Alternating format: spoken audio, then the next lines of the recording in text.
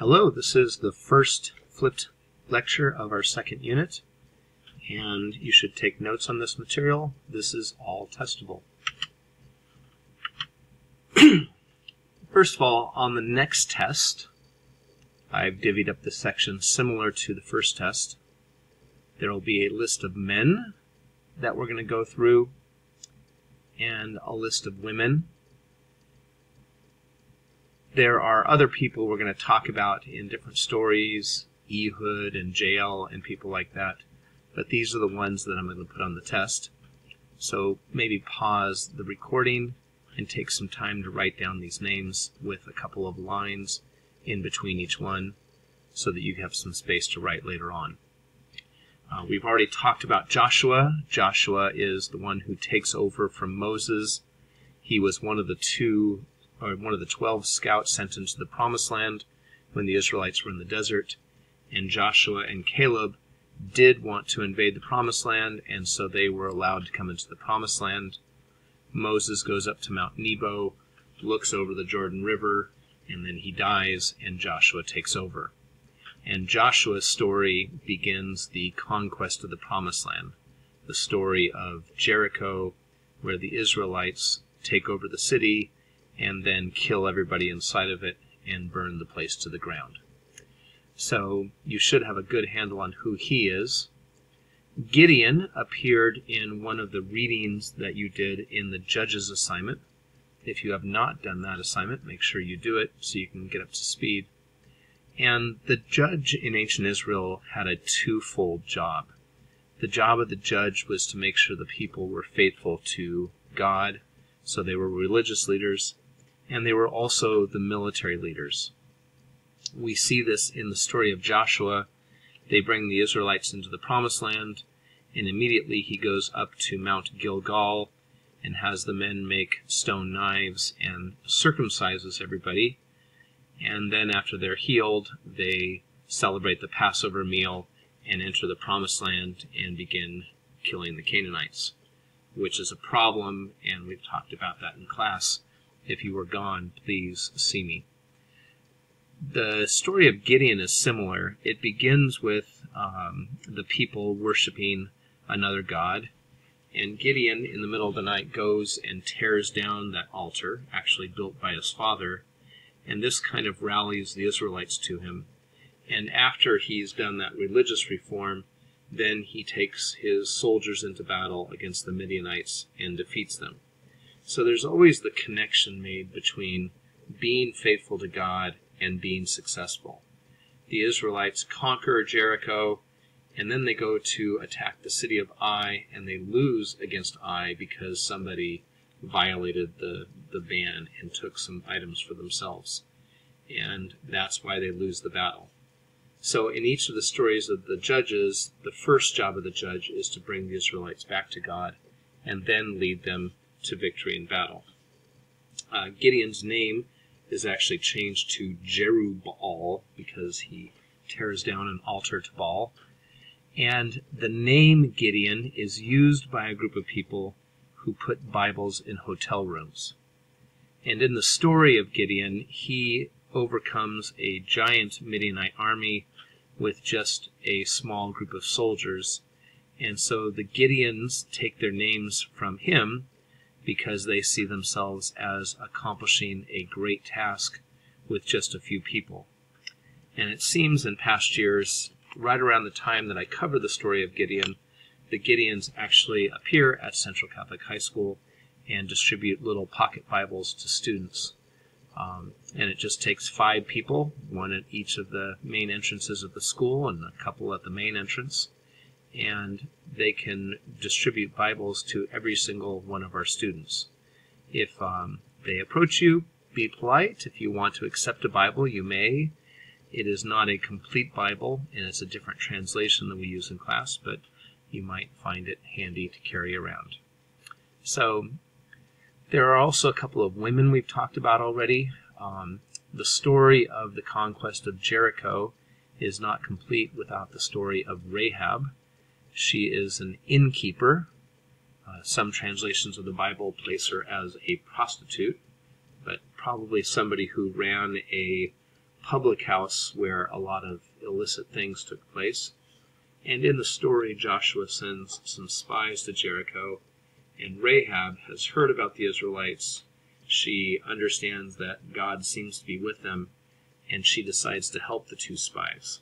She ends up hiding the spies on her roof when the authorities come looking for them, and in exchange, the spies agree that when they take the city of Jericho, they will spare Rahab and her family. So even though she's a foreigner, she has allied herself with the Israelites and assisted them, and when it comes time for the Israelites to conquer Jericho, she hangs a scarlet ribbon out her window, and that is an indicator for the Israelites where she and her family live. And so when they conquer the town and slaughter everybody, men, women, children, old people, all the animals, they let Rahab and her family live. She's also going to appear a little bit later on when we do the genealogies in the New Testament. The other person who's appeared already as well is Deborah, or Deborah, and she's noteworthy because there's several stories of judges. Samson is a judge, Ehud is a judge, Gideon is a judge, and Deborah is listed as one of the judges of ancient Israel. She's described as a prophetess. Her husband's name is given, but surprisingly for the Old Testament, she is not being measured by who her husband is or who her sons are. She herself is somebody who consults with God. When the Israelite general Barak is going out into battle, he consults with Deborah and asks Deborah to go with him into battle. She tells him that because he doesn't want to go by himself, then the glory of the mission will be earned by a woman, not by him. He's fine with that, and so when he goes out to fight the Canaanites, the enemy general runs away, and he runs to the tent of a Hebrew woman named Jael, and Jael invites him into the tent, gives him a bowl of warm milk, and he takes a nap, and then she kills him. So she becomes the hero of the story. But I just want to throw this out there, that ancient Israel did seem to have women who were in positions of religious authority. Miriam was described as a prophetess, just as Deborah was.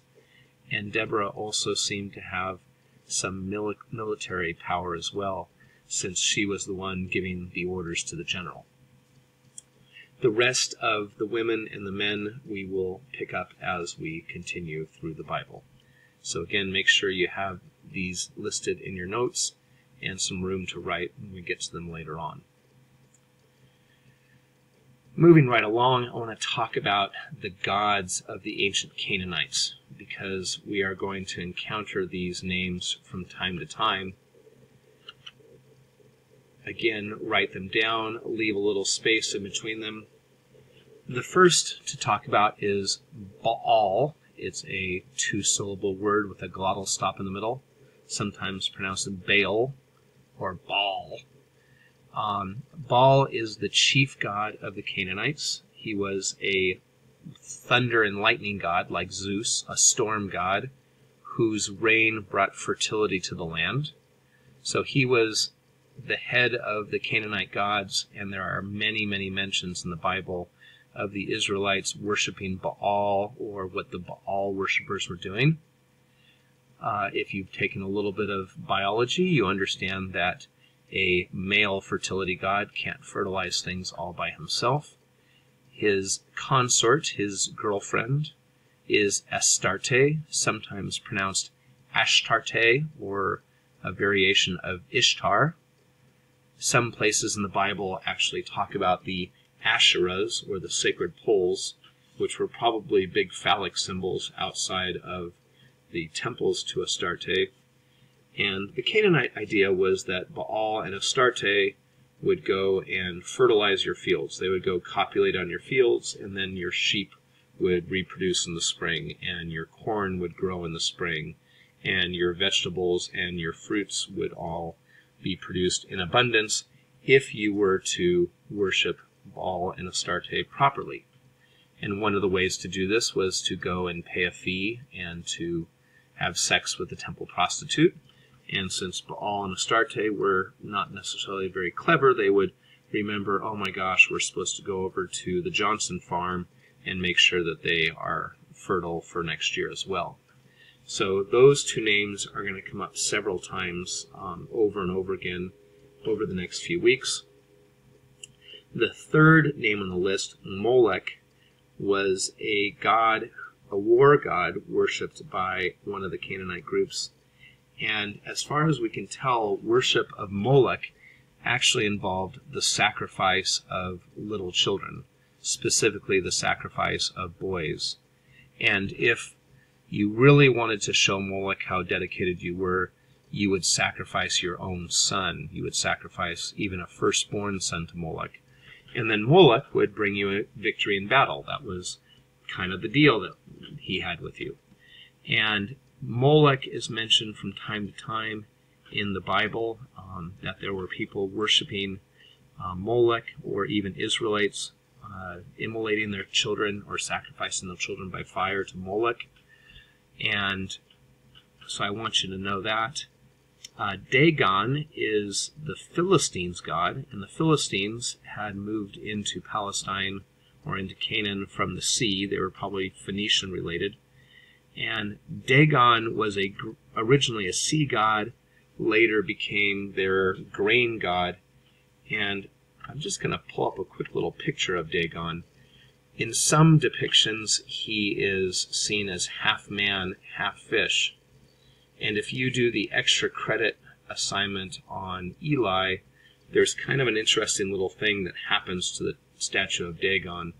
And I've got my own little theory about what that is.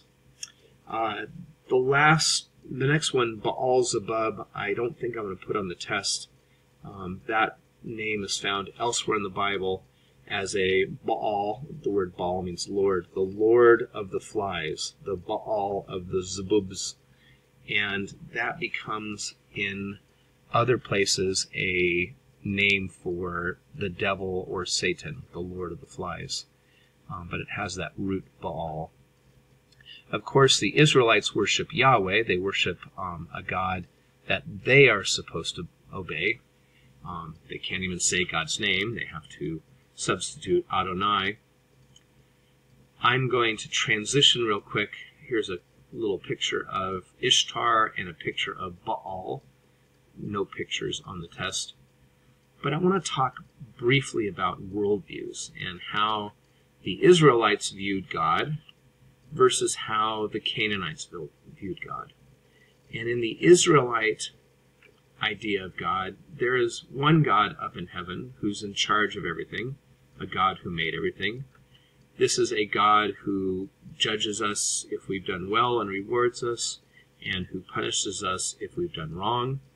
We see this in the story of Noah. And it is our job to obey God. It's our job to understand what God's commandments are and to follow those. And that's the opposite of what the Canaanites, or really any polytheistic ancient religion, thought. The Canaanites had a worldview in which there were many gods up in the heavens, each of them in charge of controlling one facet of creation. So a grain god, or a wind god, or a rain god, or a volcano god. Those gods were often in conflict with each other. Nobody was in charge of anything. Zeus couldn't go down to the bottom of the ocean to pick up a lobster for dinner unless he got permission from Poseidon. And sometimes the gods would fight against each other. The wind god might tear down the crops put up by a grain god, or a volcano god might spill lava onto a village and then into the sea, where he was defeated by a life or a sea god. And there was a sense in which stuff just kind of happened and nobody was really in control. But the Canaanites and other polytheistic people thought, we could control the gods. We could do certain rituals, and the gods will do what we want. Which helps explain the ban. Why the Israelites wanted to kill off the Canaanites and their worldview.